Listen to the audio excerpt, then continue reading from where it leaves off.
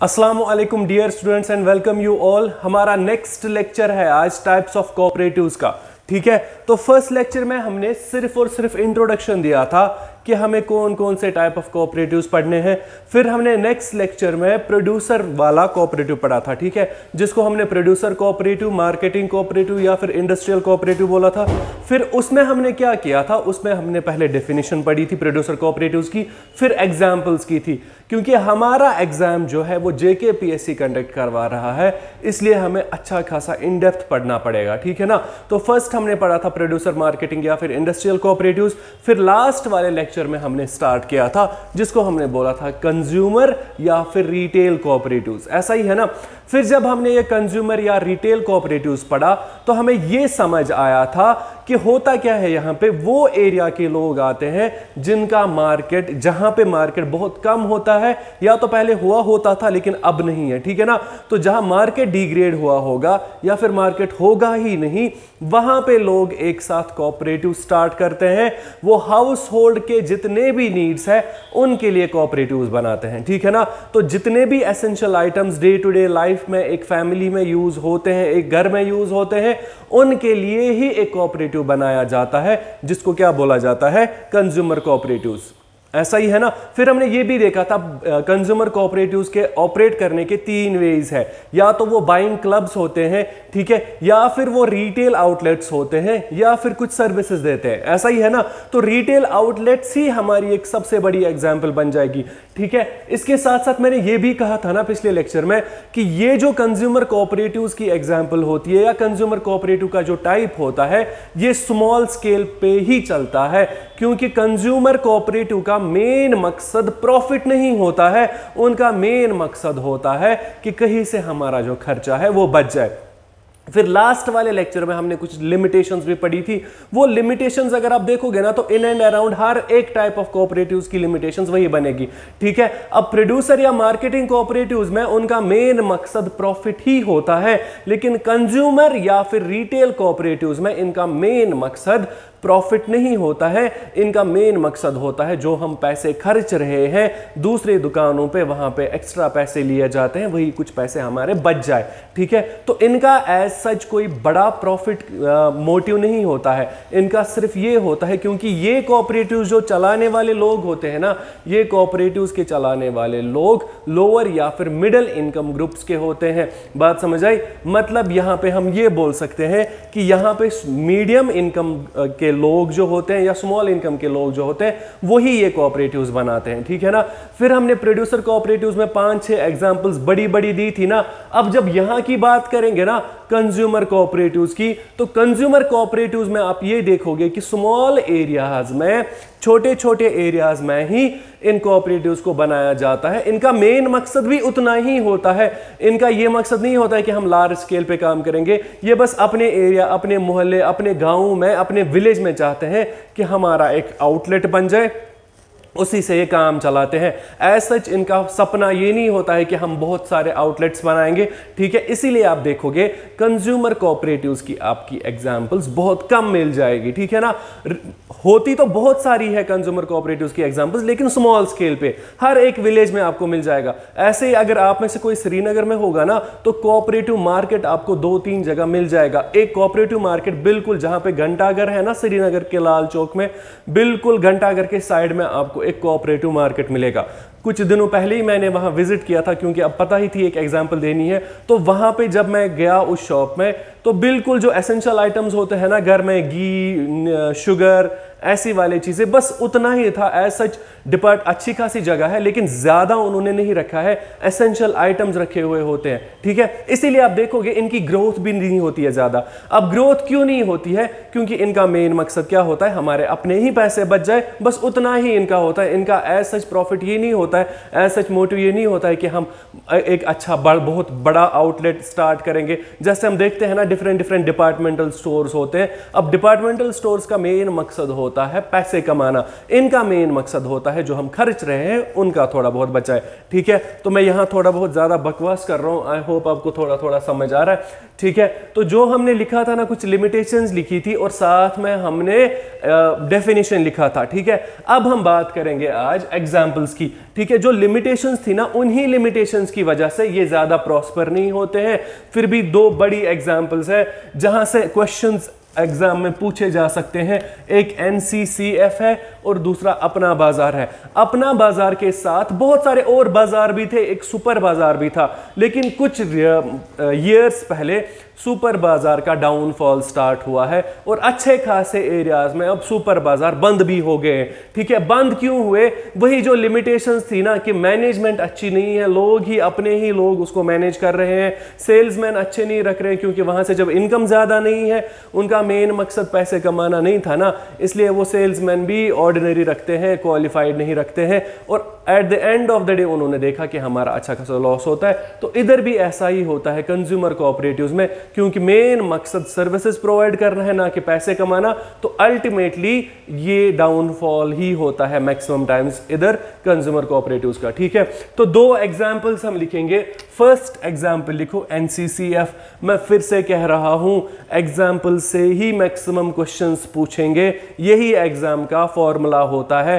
ठीक है, वरना तो हमें समझ आया ना प्रोड्यूसर कोऑपरेटिव्स होता क्या है, कंज्यूमर कोऑपरेटिव्स होता क्या है। होने को हम इस पूरे टाइप्स ऑफ कोऑपरेटिव्स को 2-3 लेक्चर्स में भी खत्म कर सकते हैं, लेकिन ये एग्जांपल्स बहुत इंपॉर्टेंट है। कब डेट फाउंड हुआ था, इनका हेडक्वार्टर कहाँ है, इनका फंक्शनिंग कैसे है, ये किसके साथ करते हैं। ठीक है, वो चीजें बहुत इंपॉर्टेंट है जो हमें याद रखनी है। ठीक है, तो फर्स्ट एग्जांपल लिखो NCCF। अब NCCF क्या होता है? National cooperative consumers federation. ठीक है, अब इनका मेन काम वही है, house hold items, grocery items को रिटेल आउटलेट्स में भेजना। इनके रिटेल आउटलेट्स अपने ही होते हैं। तो NCCF की फुल फॉर्म याद रखना, हो सकता है क्वेश्चन पूछे, यहां 2-3 फुल फॉर्म्स आ जाएगी आगे, NCUI, NCDC, NAFED। ठीक है, JK फेड पढ़ा था, वैसे NAFED भी है। ठीक है, तो NCCF की फॉर्मूला, ये NCCF की फुल फॉर्म क्या है? National cooperatives consumer federation of India limited. बात समझ आई? तो इतना याद रहा। उसके बाद इसका हेडक्वार्टर लिखो, तो इनका जो हेडक्वार्टर है वो दिल्ली में है। ठीक है, रजिस्टर्ड ऑन या फिर फाउंडेड ऑन अक्टूबर 1965। ठीक है, तो ये कब बने थे? अक्टूबर 1965 पे, 65 में। अब एक इंपॉर्टेंट चीज है, बहुत ही इंपॉर्टेंट चीज है, वो याद रखना, ये एक नेशनल लेवल कंज्यूमर कोऑपरेटिव है। ठीक है, तो कंज्यूमर कोऑपरेटिव्स की बात करोगे ना, बहुत कम कंज्यूमर कोऑपरेटिव्स ऐसे मिलेंगे जो नेशनल लेवल कंज्यूमर कोऑपरेटिव्स होते हैं, जो नेशनल लेवल पे काम करते हैं। वरना मैक्सिमम या तो अपने विलेज में होंगे या ज्यादा से ज्यादा 1-2 विलेजेस में कंज्यूमर कोऑपरेटिव्स चलते हैं, उससे ज्यादा in fact inter district consumer cooperatives भी बहुत कम देखोगे आप। ठीक है ना, अब देखो ध्यान से, इट इज, तो लिखो जल्दी जल्दी ये वाला point, it is the national level consumer cooperative. ठीक है, having entire country as it's area of operation. ठीक है, तो इनका जो एरिया ऑफ ऑपरेशन होता है ना, वो पूरी कंट्री है, तो इनके जो आउटलेट्स आपको मिलेंगे पूरी की पूरी कंट्री में मिलेंगे। ठीक है ना, तो इधर इंपॉर्टेंट है, it is the national level consumer cooperative having entire country as it's area of operation. ठीक है, तो इनके जो आउटलेट्स या इनका जो काम होता है वो almost each and every corner of India होता है। ठीक है ना, अब अगर ये एक कोऑपरेटिव है जो कि नेशनल लेवल कोऑपरेटिव है, तो यहां पे एक बहुत इंपॉर्टेंट एक्ट आ जाता है जो हमें याद रखना है। इट फंक्शंस अंडर, ठीक है, ये पॉइंट लिखो, बहुत इंपॉर्टेंट है। It functions under the multi state cooperative societies act 2002। ठीक है, तो एक एक्ट है मल्टी स्टेट कोऑपरेटिव सोसाइटीज का। अब ये कोऑपरेटिव सोसाइटीज का एक्ट जो है ना, हमारे सिलेबस में नहीं है, लेकिन थोड़ा बहुत आपको मैं ओवरव्यू देता हूं यहां होता क्या है। ठीक है ना, तो यहां लिखो, it functions under multi state cooperative societies act 2002। Multi state cooperative societies act 2002 हमें क्या बोलता है? डिफरेंट स्टेट्स में अगर कोऑपरेटिव्स चल रहे हैं, वो एक स्टेट से दूसरे स्टेट तक अपने आउटलेट्स या अपने ब्रांचेस खोल सकते हैं। उनमें क्या होता है? उनमें गवर्नमेंट ऑफ इंडिया अच्छी खासी सब्सिडी देती है, अच्छी खासी मदद करती है। ठीक है ना, तो कोऑपरेटिव्स में आप देखोगे, अगर कोई भी कोऑपरेटिव विलिंग होगा ना कोऑपरेटिव्स को ओपन करने के लिए, उसको गवर्नमेंट भी अच्छा खासा सपोर्ट करती करती है। सेम इसकी बात करेंगे तो multi state cooperative societies act of 2002 इसीलिए बनाया गया था ताकि एक स्टेट के कोऑपरेटिव्स दूसरे स्टेट में भी ऑपरेट कर सके, मतलब state cooperatives national level cooperatives तक पहुंचे, उसके लिए ये वाला एक्ट बनाया गया था, मल्टी स्टेट कोऑपरेटिव्स एक्ट 2002। अब इसमें क्या है, इसमें रूल्स एंड रेगुलेशंस है। कुछ पॉइंट्स ऐसे हैं जो कोऑपरेटिव्स के अगेंस्ट भी जाते हैं, कुछ पॉइंट्स ऐसे होते हैं जो कोऑपरेटिव्स के बहुत ज्यादा हेल्प करते हैं। ठीक है, तो फिलहाल हमें वो इन डेप्थ नहीं पढ़ना है, इतना याद रखना एनसीसीएफ एक नेशनल लेवल कोऑपरेटिव है जो कि ऑपरेट करता है under multi state cooperatives act of 2002, इतना याद रहेगा। नेक्स्ट पॉइंट बहुत इंपॉर्टेंट है, ठीक है, एनसीसीएफ हैज 148 मेंबर्स। ठीक है, तो हमने ये देखा था कोऑपरेटिव्स को बनाने के लिए हमें मिनिमम 10 मेंबर्स चाहिए, लेकिन इनके पास कितने मेंबर्स है, तो मैक्सिमम की कोई लिमिट नहीं है। ठीक है ना, तो एनसीसीएफ हैज 148 मेंबर्स। अब उन 148 मेंबर्स में डिफरेंट ऑर्गेनाइजेशंस भी है, और एक बहुत ही इंपॉर्टेंट चीज है, इसमें एक मेंबर सीधा गवर्नमेंट ऑफ इंडिया भी है। तो डिफरेंट कोऑपरेटिव्स में आप देखोगे गवर्नमेंट ऑफ इंडिया भी एक मेंबर की तरह एक्ट करता है। ठीक है, अभी इसकी एग्जांपल दूंगा मैं। ठीक है, तो नेक्स्ट पॉइंट लिखो आप, NCCF has 148 members which includes, important चीज है इसलिए याद रखो। ठीक है, which includes government of India. तो फर्स्टली एनसीसीएफ को जो ऑपरेट करता है या इनके जो मेंबर्स है, एक इंपॉर्टेंट मेंबर कौन सा है, सीधे government of India he. Next 3 national level cooperative organisations. तो इन कोऑपरेटिव ऑर्गेनाइजेशंस की तरफ भी थोड़ा बहुत हमें पढ़ना पड़ेगा। फिलहाल हम टाइप्स पढ़ते हैं, अगर टाइम बचा तो मैं नेशनल लेवल कोऑपरेटिव ऑर्गेनाइजेशंस के बारे में भी एक लेक्चर दूंगा लास्ट में। फिलहाल याद रखना गवर्नमेंट ऑफ इंडिया इनका एक मेंबर है, और 3 नेशनल लेवल कोऑपरेटिव ऑर्गेनाइजेशंस है। वो बेसिकली कोऑपरेटिव्स नहीं है, कोऑपरेटिव ऑर्गेनाइजेशन। ठीक है ना, तो 3 नेशनल लेवल कोऑपरेटिव ऑर्गेनाइजेशन कौन कौन सी है, एक एनसीयूआई है, एक एनसीडीसी है, और लास्ट वाला नेफेड है, NEFED। ठीक है, तो एनसीयूआई क्या होता है, एनसीयूआई की फुल फॉर्म होती है नेशनल कोऑपरेटिव यूनियन। ठीक है, तो national cooperative union of India. ठीक है, बस फॉर्मूला, ये फुल फॉर्म याद रखना, मैं मैथ्स पढ़ाते सिर्फ फॉर्मूला बोल रहा हूं। ठीक है, तो एनसीयूआई का मतलब क्या होता है, national cooperative union of India, याद रहेगा। हो सकता है हमारे एग्जाम में सीधे पूछे NCUI stands for, NCDC stands for. अब एनसीडीसी के बहुत सारे और भी फुल फॉर्म्स है, लेकिन यहां समझ लेना ध्यान से। ठीक है, NCCF is national cooperative consumer federation of India limited. ठीक है, तो फुल फॉर्म याद रखना, NCUI is national cooperative union of India. Next NCDC, national cooperative development, national cooperative development corporation. ठीक है, तो NCDC is national cooperative development corporation. ठीक है, तो एनसीयूआई क्या होता है, national cooperative union of India, NCDC is national cooperative development corporation. ठीक है, नेक्स्ट नेफेड। ठीक है, नेशनल एग्रीकल्चरल या नेशनल एग्रीकल्चर। ठीक है, नेफेड की जो फुल फॉर्म होती है वो है नेशनल एग्रीकल्चर। ठीक है, national agriculture cooperative marketing, national agriculture cooperative marketing federation of India.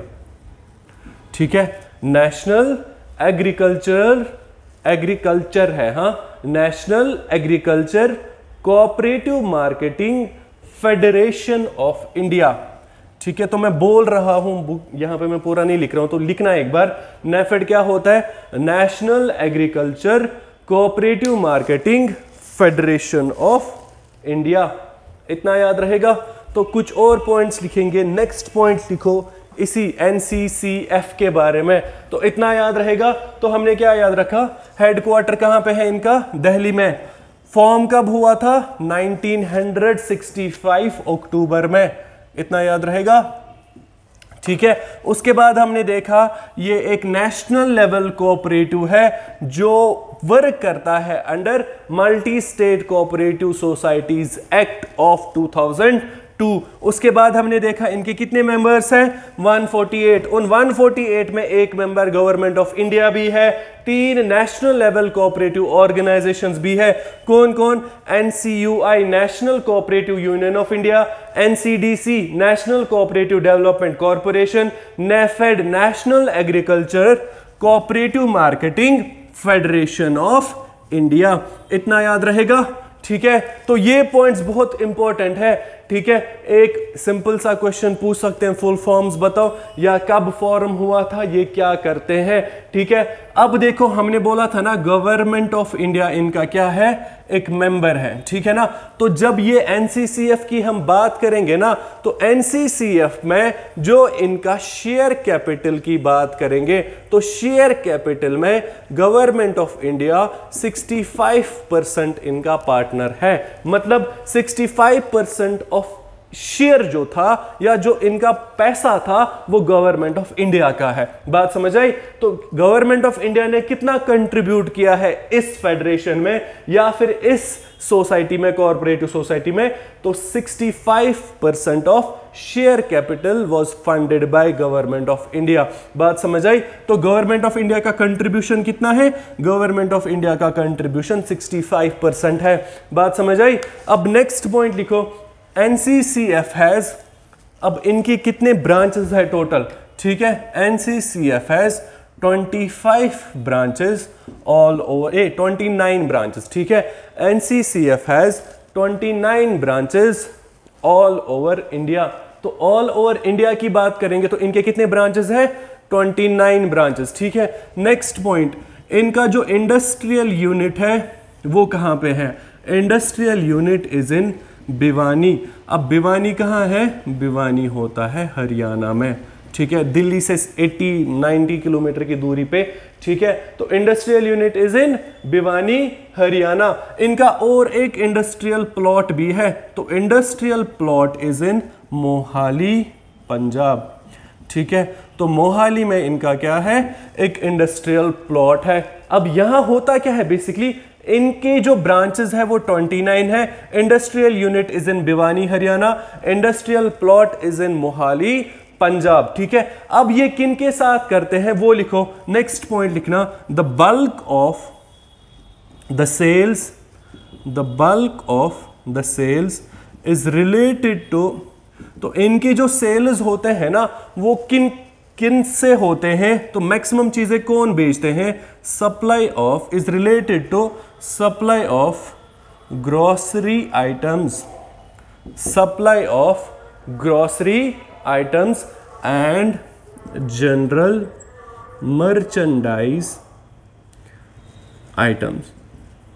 ठीक है, grocery items and general merchandise items. तो यही चीज होती है कंज्यूमर कोऑपरेटिव्स में। आप क्या देखोगे? ये वही आइटम्स बेचते हैं जो हमारे घर में day to day continuous use में काम आने वाली चीजें होती है। बस ये कुछ 1-2 पॉइंट्स इंपॉर्टेंट थे, हो सकता है हमसे ऐसा कुछ पूछे एग्जाम में। यहां तक बात समझ आई? नेक्स्ट पॉइंट लिखना, अब ये काम कितना करते हैं? सेल्स टर्नओवर, सेल्स टर्नओवर, इनका जो सेल्स टर्नओवर होता है ना वो अप्रोक्सीमेटली 800 करोड़ एनुअली होता है। अगर हम आज की बात करेंगे 2019-20 की बात करेंगे। ठीक है, तो sales turnover is approximately 800 crore. ठीक है, तो एक एनुअली लिखना। ठीक है, 800 करोड़ एनुअली ये सेल्स टर्नओवर कर रहे हैं। अब सेल्स टर्नओवर का मतलब ये इनका प्रॉफिट नहीं है, ये सेल कर रहे हैं, उनमें से जो प्रॉफिट होगा ना बहुत कम होता है। ठीक है, तो सेल्स टर्नओवर इनका कितना होता है? इनका सेल्स टर्नओवर 800 करोड़ एनुअली होता है। यहां तक बात समझ आई सबको? ठीक है, वही जब एग्जाम्पल देखोगे ना, अपना बाजार वो तो उतना भी नहीं करता है, वो उससे भी कम करता है। इसीलिए हम देखते हैं कंज्यूमर कोऑपरेटिव्स ज्यादा उभरते नहीं है, ज़्यादा कुछ इनका प्रोग्रेस नहीं होता है। ठीक है, तो 29 आउटलेट्स में ऑल ओवर इंडिया की बात करेंगे, गवर्नमेंट ऑफ इंडिया फंड कर रहा है, फिर भी 1800 करोड़ एनुअली सिर्फ सेल कर रहे हैं, ना कि प्रॉफिट। बात समझ आई? तो सेल और प्रॉफिट में डिफरेंस पता है, बात समझ आई? तो ये तो बात थी एनसीसीएफ की। ठीक है, नेक्स्ट पढ़ेंगे हम जिसको बोलते हैं अपना बाजार। ठीक है, तो एनसीसीएफ याद रहेगा ना, अक्टूबर 1965, headquarter is in new Delhi. ठीक है, गवर्नमेंट ऑफ इंडिया मेंबर है, 65% कंट्रीब्यूट किया था गवर्नमेंट ऑफ इंडिया ने। ठीक है, तो वो कुछ चीजें याद रखना। फिर और 3 फॉर्मूलाज पढ़ी थी, एनसीयूआई, एनसीडीसी, एनएएफएडी। ठीक है, वो याद रखना। 29 ब्रांचेस ऑल ओवर इंडिया है, वो चीजें याद रखनी है। ठीक है, तो सेकेंड एग्जाम्पल हम लिखेंगे जिसको बोलते हैं अपना बाजार। ठीक है, सुपर बाजार भी एक बड़ी एग्जाम्पल हुआ करती थी, लेकिन अच्छी खासी जगहों पे वो कोलैप्स हो गया है। ठीक है ना, तो अपना बाजार की बात करेंगे। ठीक है, जब हम कंज्यूमर कोऑपरेटिव्स की बात करेंगे ना, तो कंज्यूमर कोऑपरेटिव्स में एनसीसीएफ की कोई एग्जाम्पल भी नहीं लेता है, मैक्सिमम टाइम्स हम एग्जाम्पल देते हैं अपना बाजार की। तो ये 2 ही एग्जाम्पल्स बहुत इंपॉर्टेंट है, इसलिए मैं यही 2 पढ़ाता हूं, वरना बहुत सारी और भी एग्जाम्पल्स है, लेकिन वो प्रोग्रेस नहीं करती है, वो स्टेट लेवल पे तक भी नहीं पहुंचती है। ठीक है, अब देखो ध्यान से, अपना बाजार के बारे में हम बात करेंगे। ठीक है, तो अपना बाजार जो था वो फाउंड हुआ था 1948 में। अब 1948 में कैसे हुआ? जब इंडिया की फ्रीडम मिली थी, बिल्कुल उसके बाद ही, क्योंकि फ्रीडम का जश्न था, तो उसके बाद, क्योंकि उससे पहले ही वर्ल्ड वॉर 2 हुआ था ना, तो बहुत सारी चीजें ऐसी हुई थी, मार्केट हर जगह कोलैप्स हो गया था। ठीक है, फूड नहीं मिल रहा था। ठीक है, फूड के बाद फिर और एक परेशानी होगी कि क्लोथ्स नहीं बन रहे थे, मिल ही नहीं रहे थे। ठीक है, क्लोथ्स के बाद हेल्थ केयर सेक्टर में, मेडिकल सेक्टर में भी बहुत सारी प्रॉब्लम्स हुई। ठीक है, तो अपना बाजार ने सबसे पहले फूड से स्टार्ट किया, रिटेल आउटलेट स्टार्ट किया फूड का। कब? 27 दिसंबर 1948 को। ठीक है, जब इन्होंने कुछ रिटेल स्टोर स्टार्ट किए थे, पहले तो एक ही रिटेल स्टोर स्टार्ट किया था 27 दिसंबर 1948 मुंबई के छोटे से गांव में। बात समझ आई? उसके बाद इन्होंने देखा कि बहुत सारी परेशानी हो रही है क्लोथिंग के रिलेटेड, क्योंकि क्लोथ भी हमारा एक एसेंशियल आइटम है ना, तो इन्होंने अपने रिटेल आउटलेट में क्लोथ की सेल भी स्टार्ट की, और लास्ट में फिर अलग अलग क्लोथ के भी आउटलेट स्टार्ट किए। ठीक है, उसके बाद इन्होंने मेडिकल में भी अपनी टांग घुसाई, और वहां पे भी हेल्थ केयर सेक्टर में मेडिकल शॉप्स बनाए। जैसे हम आज देखते हैं ना कि पीएम वाली एक मेडिकल शॉप होती है हमारे हर एक एरिया में, जहां पे सब्सिडी पे हमें मेडिसिन मिलती है, वैसे ही इन्होंने बहुत पहले स्टार्ट किया था हेल्थ केयर सेक्टर में। इन्होंने मेडिकल या दवाई की दुकानों के आउटलेट स्टार्ट किए थे। बात समझ आई? अब हमें याद क्या रखना है? Founded in 1948। First fair price shop कब था? 27 दिसंबर 1948। अब इनके जो, जैसे वहां देखा था ना, जनरल मर्चेंटाइज आइटम्स और ग्रोसरी के साथ करते हैं, अब इनका जो होता है ना, ग्रोसरी के सारे आइटम्स तो होते ही होते हैं, food, clothing, health care, education sector में जो भी डे टू डे यूजेस के चीजें होती है, वो सारे इनके शॉप्स पे आपको मिल जाएंगे। बात समझ आई? नेक्स्ट, इनका जो हेडक्वार्टर है वो मुंबई में है। ठीक है, तो नेक्स्ट पॉइंट हम क्या लिखेंगे? Headquarter is in Mumbai. ठीक है, नेक्स्ट पॉइंट बहुत ही इंपॉर्टेंट पॉइंट है, एक पॉइंट मैं छोड़ रहा हूं, इसको लास्ट में लिखेंगे। ठीक है, नेक्स्ट पॉइंट हम लिखेंगे लार्जेस्ट रिटेलर इन कंट्री। ठीक है ना, तो अपना बाजार जो है एक लार्जेस्ट रिटेलर इन कंट्री है, इतना याद रखना। तो एक एग्जाम्पल पूछ सकते हैं हमारे एग्जाम में, बताओ एक लार्जेस्ट रिटेलर जो एक कंज्यूमर कोऑपरेटिव्स की एग्जाम्पल बन सकती है। नीचे ऑप्शंस होंगे, तो हमारा आंसर क्या रहेगा? अपना बाजार जो है इसको कंसिडर किया जाता है लार्जेस्ट, ठीक है ना, रिटेलर इन द कंट्री। ठीक है, अब लार्जेस्ट रिटेलर क्यों है? क्योंकि इनके 29 रिटेल आउटलेट, 22 रिटेल आउटलेट्स हैं। ठीक है, अब एनसीसीएफ के तो 29 थे, लेकिन इनके कितने हैं? 22 रिटेल आउटलेट्स। ठीक है, बात समझ आई? Next point, annual turnover of 114 crore. ठीक है, तो इनका जो टर्नओवर होता है वो कितना होता है? 114 करोड़, मतलब इनका प्रॉफिट होता है 114 करोड़। ठीक है, बात समझ आई? उनका तो 791 करोड़ सेल्स, ये 800 के आसपास सेल्स होते थे ना, इनका प्रॉफिट है कितना? 114 करोड़। उनका प्रॉफिट उतना नहीं बनता है एनसीसीएफ का, इतना याद रहेगा। ठीक है, तो 22 रिटेल आउटलेट्स है, एनुअल टर्नओवर ऑफ 114 करोड़ है। टर्नओवर का मतलब सेल्स नहीं, प्रॉफिट है। बात समझ आई। अब अपना बाजार जो है ये एक ब्रांड नेम है। अब इन्होंने पहले जब फेयर प्राइस शॉप स्टार्ट किया था ना, तो उसका भी ऐसा ही एक नाम था, उसके साथ हमें फिलहाल कुछ नहीं है। बस ये याद रखना, अपना बाजार जो है ये ब्रांड नेम है किसका? मुंबई कामगार मध्यवर्ती ग्राहक सहकारी संस्था मर्यादित। ठीक है, तो ये लिखना, अपना बाजार is brand name of Mumbai कामगार मध्यवर्ती। अब मध्यवर्ती की एग्जाम्पल, मध्यवर्ती का मीनिंग यही हुआ कि ये मिडिल क्लास वाले लोग, ठीक है, ऐसा कुछ है। मुंबई कामगार मध्यवर्ती ग्राहक सहकारी संस्था मर्यादित। ठीक है, तो ये हमारी दो एग्जाम्पल्स बन जाती है कंज्यूमर या रिटेल कोऑपरेटिव्स की, वरना शाहकारी बाजार, ठीक है, सुपर बाजार, ऐसे भी यहाँ श्रीनगर या जम्मू की बात करोगे तो बहुत सारे कोऑपरेटिव मार्केट्स मिलेंगे।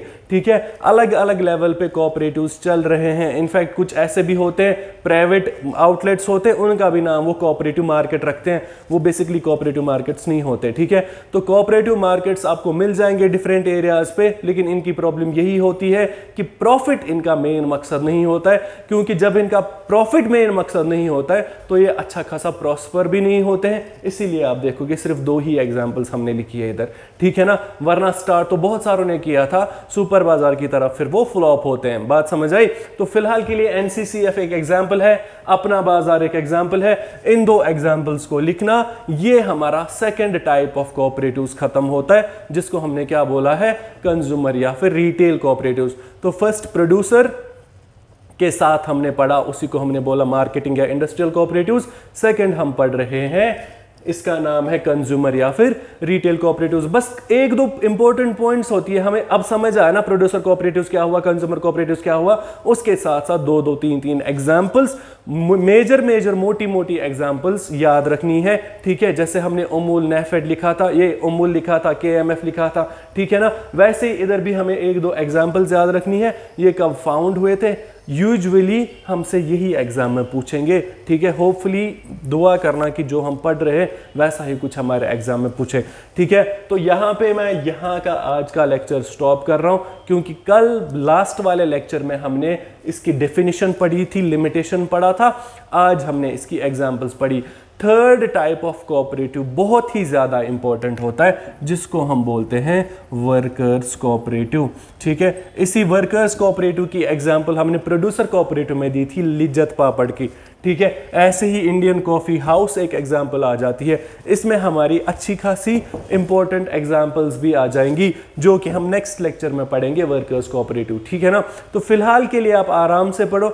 आपको भी अगर कोई अच्छी एग्जांपल मिल रही है ना, जो कि मैंने यहाँ इंक्लूड नहीं की, तो प्लीज़ हम तक वो एग्जाम्पल पहुँचाइए। एक बार मैं भी चेक करता हूँ कि वो क्या वो वैलिड एग्जाम्पल है कि नहीं, फिर वो मैं इंक्लूड करूँगा यहाँ पे। ठीक है ना, बात समझ आई। तो फिलहाल आज का लेक्चर हम यहीं पे स्टॉप करते हैं। आप आराम से अच्छे से पढ़ो।